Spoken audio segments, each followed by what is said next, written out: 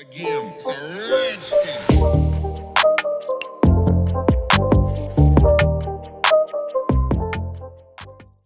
What is going on, guys? Welcome back. In today's little video I'm going to show you how you can host Python web apps for free on the internet using a service called Python Anywhere. So let us get right into it.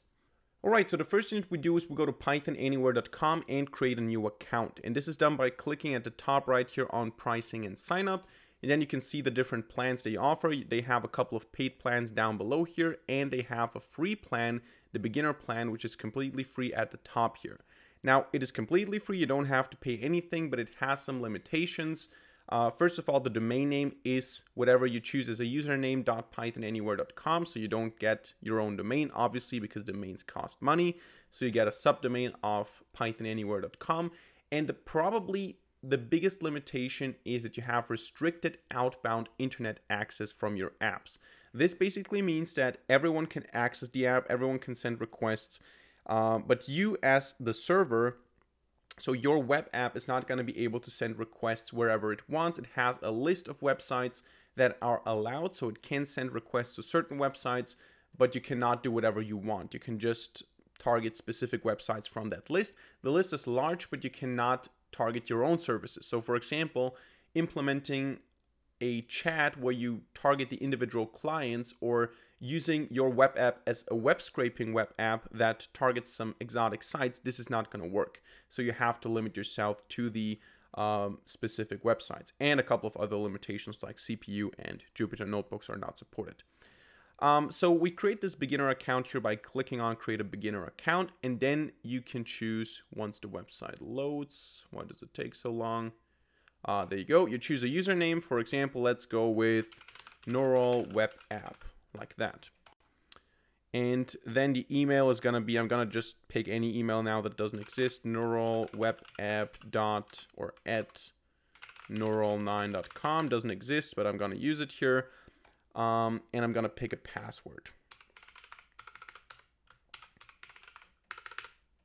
Then we're going to agree to the terms and conditions, and that's it. We are registered. Once we click on register, we don't have to validate the email. We don't have to confirm it or anything. Now you can take this tour if you want to. It's going to show you around the platform, but I'm going to end this here. And here you now have the interface. So this is a dashboard, and you can do a couple of things here. You can run a console, so you can just click on bash here, and then you have your bash console, and you can script around a little bit if you want to. I think it should have at least VI. I'm not sure if it's going to be Vim, but it should have VI at the very least. Yeah, it's actually Vim, so that works. Let me just turn off the sound here. But yeah, I'm not a fan of the console here necessarily. What you want to do now is you want to create a web app. And if you have the free plan, you are limited to one web app, which is fine. So essentially you go here to open web tab, and you click here on add a new web app. So here you can see now, okay, your web app's domain name is neuralwebapp.pythonanywhere.com now, because it's the username, obviously. And then we can select a Python web framework. So we can go with Django, Web2py, Flask, Bottle, or we can do it manually with virtual environments. I'm going to go with Flask because we're going to do a simple Hello World web app. The tutorial is not on building a fancy web app, but just on showing you how things work. And then you can also pick the Python version. Let's go with Python 3.9. And then you also specify the path. And that's basically how you set up your web app. This is how you set up your project. And then what happens is you have this this website. I'm not sure if it's up already. There you go, it is up. So we have this hello from Flask here, and all we need to do now to change the code is we need to go to the I think it is source code, right? Is it source code? Yeah, and here you have the Flask app py file, and I hope we can somehow, yeah, we can zoom in here. We can also choose Vim bindings, which is always great when a website offers Vim bindings. And then we can change whatever you want, whatever we want here, right? So we can go and change this here to Hello Neural 9 Community, and then I save this. Save, there you go. And then I get out of here, and you're going to notice now if I go again to web And if I click on the link, or if you visit the link, you're going to see that it still says hello from Flask, even if I reload. So it's not a caching problem. It still says hello from Flask. The reason for that is that we need to reload the website every time we make a change. So we click on this button here, and this reloads the website, basically taking the changes and applying them and rerunning the whole thing. The important thing is that everything here is free, and it's not a trial period. You can also have this for a very long time. As they say here, they keep it free, but you need to reload it, or you need to click this run until 3 months from today button every 3 months at least, because they are going to keep it free, and you're going to have your web app for free, at least for as long as they offer it for free, but you have to refresh it all the time so that they don't have any web apps that no one cares about. They basically close them down after 3 months.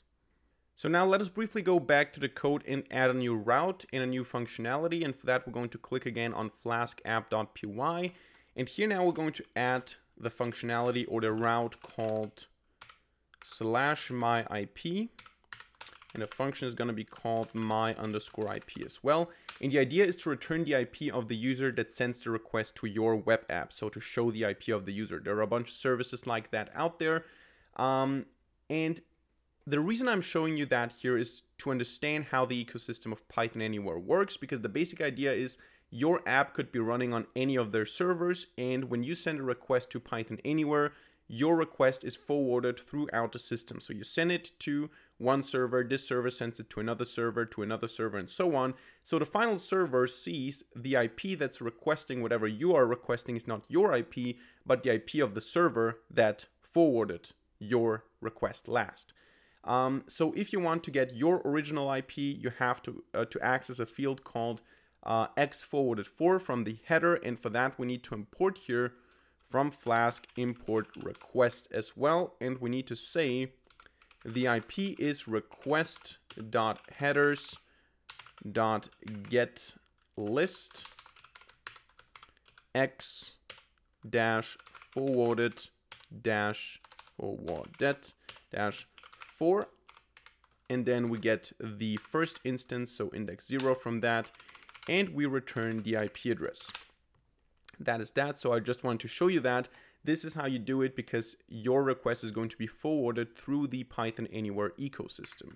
So we write that, and we go back now to the web tab, then we reload the page, we wait for it to happen, and then we can load it again. And if we didn't make any mistakes, this should now, if we go to /myIP, there you go, you can see my IP address. It's hopefully going to be censored. Otherwise, it doesn't really matter because it changes anyway. But this is how you do that as well. And yeah, that is how you host your own web app using Flask, Django, or whatever you want to use on Python Anywhere. And if you go for the paid plans, you can even use this for chats, for web scraping, for everything that doesn't have limited outbound access. So that's it for today's video. I hope you enjoyed it, and I hope you learned something. If so, let me know by hitting a like button and leaving a comment in the comment section down below. And of course, don't forget to subscribe to this channel and hit the notification bell to not miss a single future video for free. Other than that, thank you much for watching. See you in the next video, and